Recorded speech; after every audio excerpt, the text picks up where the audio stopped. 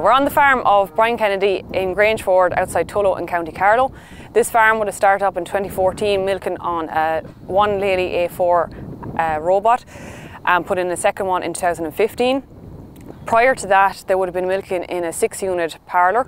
So the 6-unit parlour is up in the farmyard, and when Brian was looking at robots and or looking at actually putting in a parlour, the decision was made to do a greenfield site in the 100-acre block. So basically where the farmyard is literally just the farmyard. There's no land around it whatsoever, so every time the cows were milked morning and evening, the cows had to cross the road. So no matter what was going to be done, the new milking facility was going to be put up in the 100-acre block. So Brian would have looked at other parlours, he would have looked at robots, and the decision then was to put put 2 milking robots in the middle of the 100 acres. So as you can see behind me, the shed is very minimal, so the shed is under 200 metres squared. So it only needed a planning exemption, it didn't need planning permission. The first robot, as I said, went in 2014, so it went in April 2014. The cows, would have been 70 cows milking at the time in the 6-unit parlour, so they would have been transitioned over onto the robot in April, and then the following April then the second robot went in. So the herd would have been gradually built up over the years. It went from 90 cows to I think it was 110 cows, then about 120. So in and around now there's about 120 odd cows milking for the last 4 years on the 2 robots, and that's kind of what it's going to stay at. Back where the old parlour is, the old parlour is still there. It's used as a dry off facility. There is also dry cow housing up there, so there's cubicles there for about 100 cows, and there's dry cow bedding then as well, so straw bedding then for cows, and the heifer calves and maiden heifers are also all kept up there as well. So I suppose up until 2011 these cows were all year round calving. They would have been a very Holstein herd. They would have been kept in from September until pretty much April on a buffer feed until 2011, and then in 2011 then the decision was made to change it to a spring calving herd and a grass-based system. The cows now calve from about the 5th of February, and I suppose the 6-week calving rate here is always 90+%, so it's 92% last year. The cows calve to grass, so as they calve then they're calved up in the farmyard. They're across the road, they walk down the lane, the milk lorry lane here, which is about, I think it's about 600 metres give or take, down to the robot shed, then into the robot, milked then for the first time. And they stay down there, so from whenever they calve in February, March, they stay down here then until the end of the year. So end of the year is more so weather dependent because there is no housing here. So it could be, I suppose the earliest they were ever dried off here and the robot shut down was about the 5th or 6th of December. The latest that was ever milked was in 2019. It was milked up until the 24th of December down here. So in general, most of the time there's about 6 weeks minimum that the robots are not used. So usually for the end of December and all of January, there's no cows milked down here. And as the cows are dried off, then they're brought back up to the old parlour, dried off there, and then kept up there for dry cow housing. So what's built here is a shed that's under 200 metres squared, so it only needed a planning exemption, didn't need planning permission. There's a 3-bay tank there. There's also 3 spans of locking barriers there, so there's enough feeding for 21 cows. There's the grazeway obviously is at the end of the tank. There's 2 robots in there. There is the bulk tank room. There's a small office because we have the main office up in the farmyard. So, and then there's a kind of plant room with the compressor and a few other bits in that as well. So it's a very minimal build. We didn't need any housing here, as all the housing there's a sufficient housing up in the old farmyard. So the decision was literally just a milking facility, so same as putting a parlour in the middle of the block. And then roadway wise and infrastructure wise, most of it was here from the parlour anyway, so you had a main roadway anyway, which is the A lane now, and we just put in a small little cow path then for the B lane. C just basically was tailed off the tractor lane as well, so that was all that was needed from an infrastructure point of view then outside. So we're seeing a lot of this type of shed being done from an outside block or second unit. At the moment there's 5 projects on the go that's basically the exact same layout blueprint as this shed. So it is becoming more popular, and I suppose from a point of view of low infrastructure and starting up from a bare minimum, or if you are milking on a different block and you just literally want to calve cows there and bring them down here, it does make sense. It's the same as putting up any sort of kind of second unit. It's the bare minimum to get cows milked and milk in the tanks. Look, obviously it won't suit every farm. Like, this is having no housing, it's going to only suit a very dry farm. And saying that, then obviously this is in Carlow, so it's in the southeast. But out of the 5 projects that's going on at the moment, 2 of them are in Galway, 1 of them is in Westmeath. Obviously all dry farms, but still it's the same principle, that they're going to calve cows on the home block and then bring them down and milk them on the robot. So as I said, it's not going to suit every farm, but it's definitely an option that's worth looking for. So while this looks like a relatively small and simple build, Lely Mullingar take a whole approach to the farm. So basically, when Lely Mullingar come out to the farm, you're going to have a yard designer there. So he's going to look at your total farm to see what you have and see what you need. So, like, so this farm here, it didn't need a crush down here because there's a crush up in the farmyard that the cows can walk to. So other farms, if it's an outblock, they might actually need a crush here because, well, they won't be able to TB test down here, they won't be able to do AI or anything like that because they have no crush down here. So it depends. It's not just a matter of like, oh, there's the shed, let's just put that in the middle of the block, and that's out of the 5 units that are being done at the moment. Out of those 5 sheds, they're actually all slightly different depending on the farmer's needs. So some farms needed a footbath area, some farms needed a separation room. So all these things were included when the team from Mullingar come out and they look at it and they see what you need. It's a total farm approach, not just here's a robot shed, let's put it there and let's go milking cows.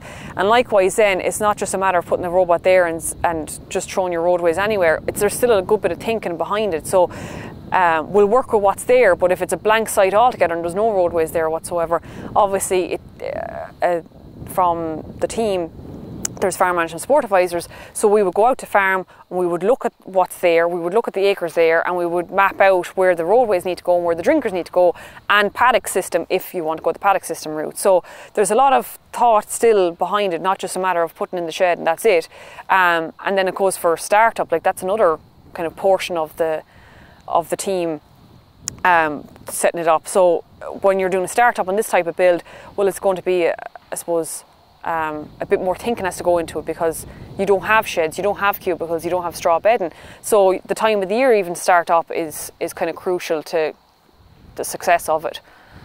As the cows are calving straight to grass here, we need grass available to them, and obviously they need to be compact calved because there's no point in having an April and May calvers here on this system. So the 6-week calving rate for the herd is 92% and has been over 90% for the last 4 or 5 years. The production for the herd is in around 7,300 litres sold, and last year they did 560 kilos milk solids. The target, or I suppose what's going to happen this year, is probably a bit more. They peaked a bit higher and the protein is up this year.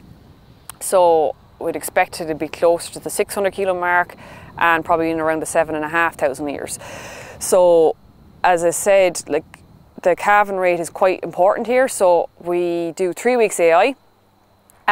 All cows, we submit about 90, I think it was 91 or 92% in the 3 weeks for AI.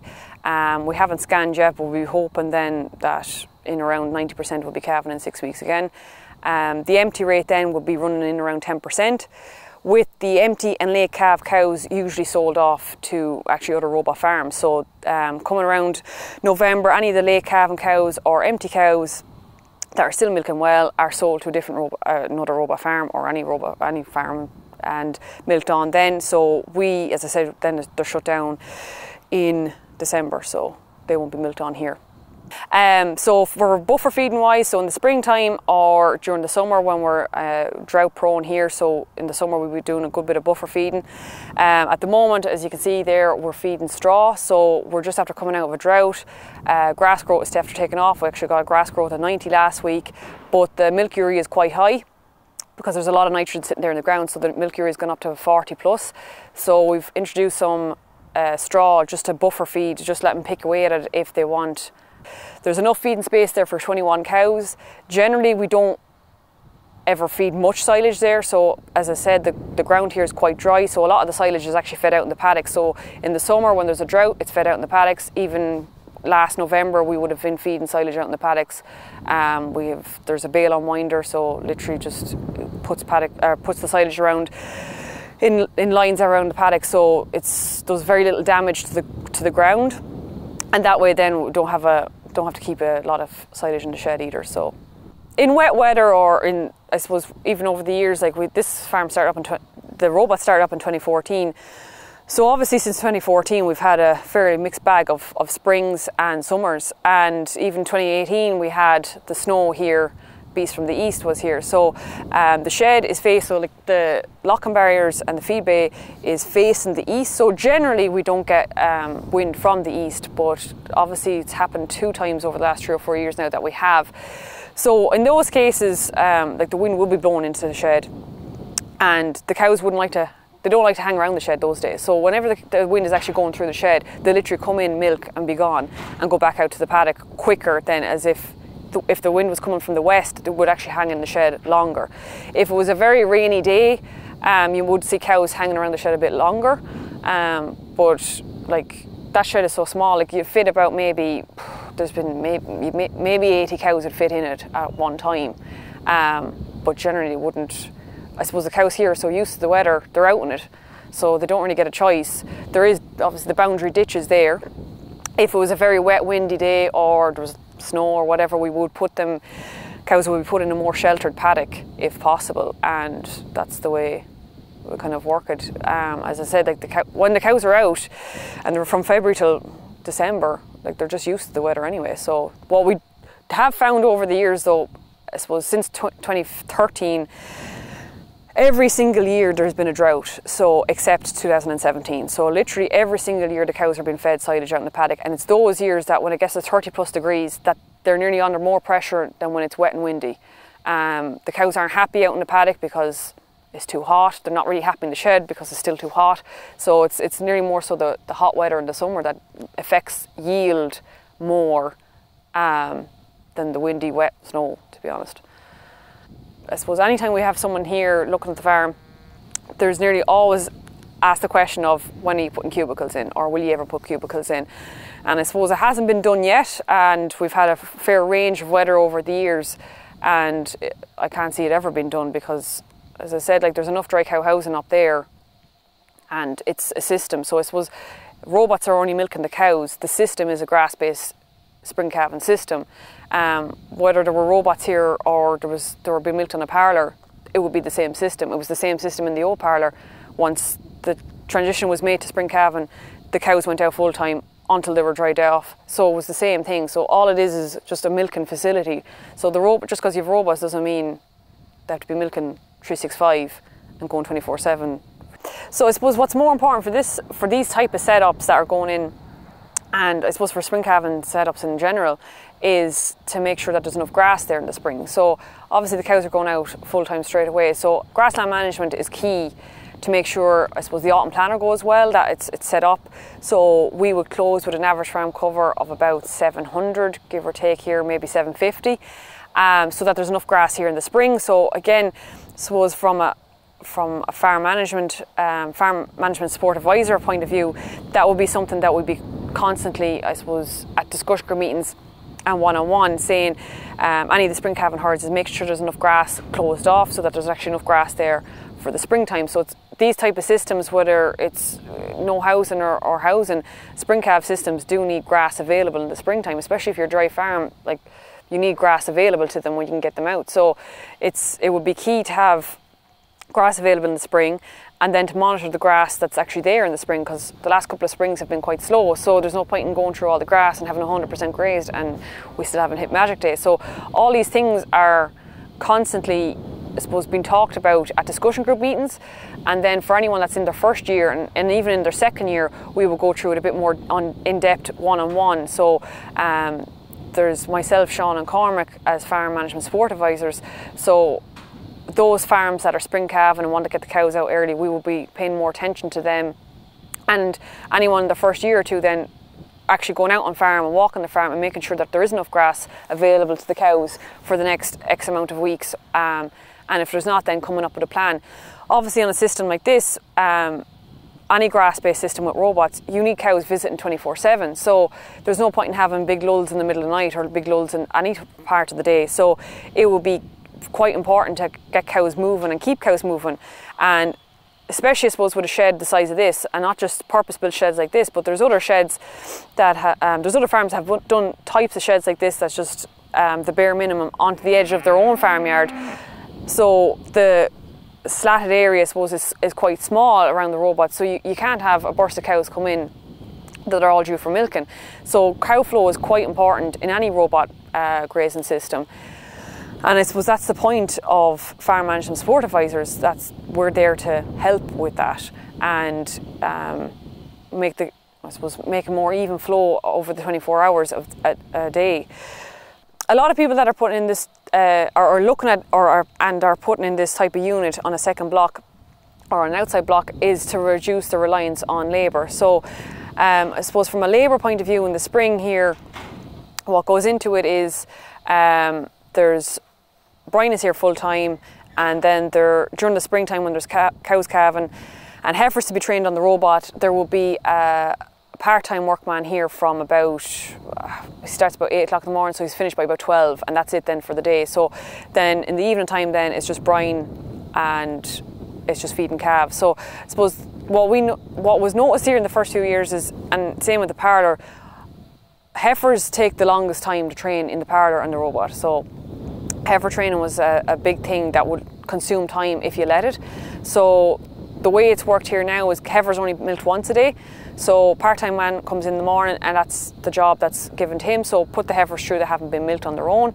And that evening then the heifers aren't milked. So the heifers are only milked once a day until they want to go into the robot themselves. So whenever they want to go into the robot themselves, they can get milked twice a day. Some heifers after 24 hours are visiting twice a day, and other heifers could take a week. So that would be the most time-consuming thing down here in the springtime. Obviously calving cows and feeding calves is done up in the farmyard, and that would be the other big time-consuming thing.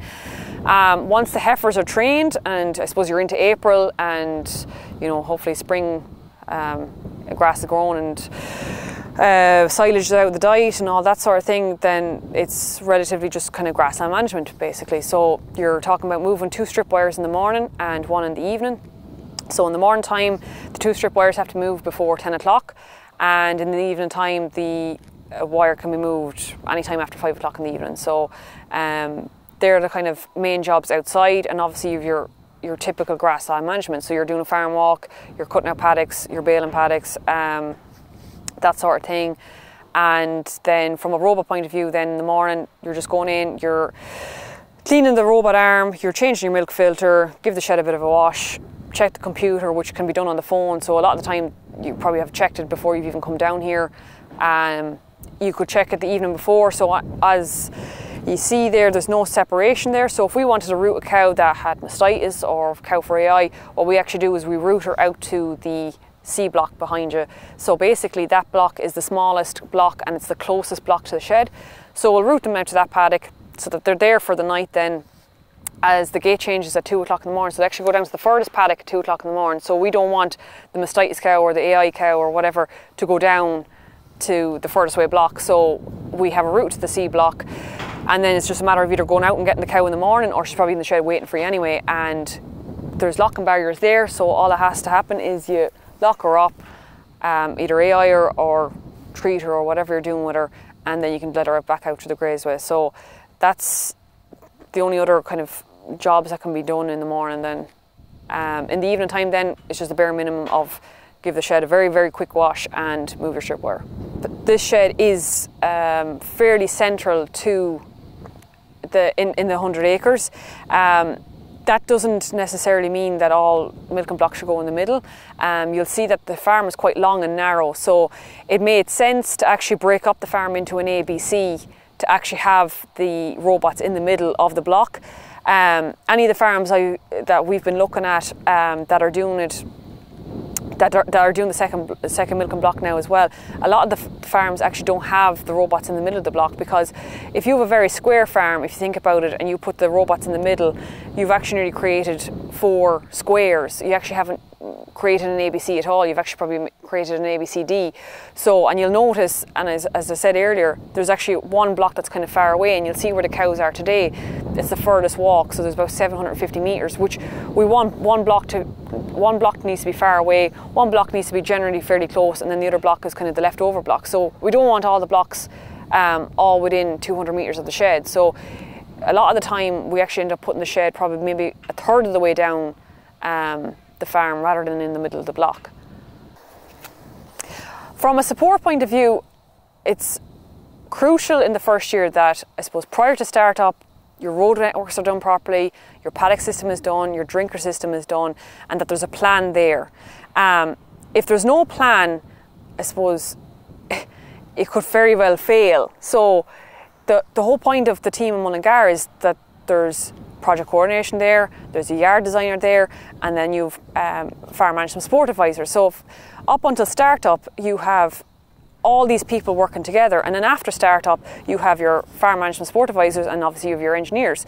So your farm management support advisors do a lot of work in the first year to make sure that everything can get going as well as possible. So we make sure everything is laid out the way it should be laid out, and we know why it should be laid out this way, because we've been doing it for the last 7, 8, 9, 10 years.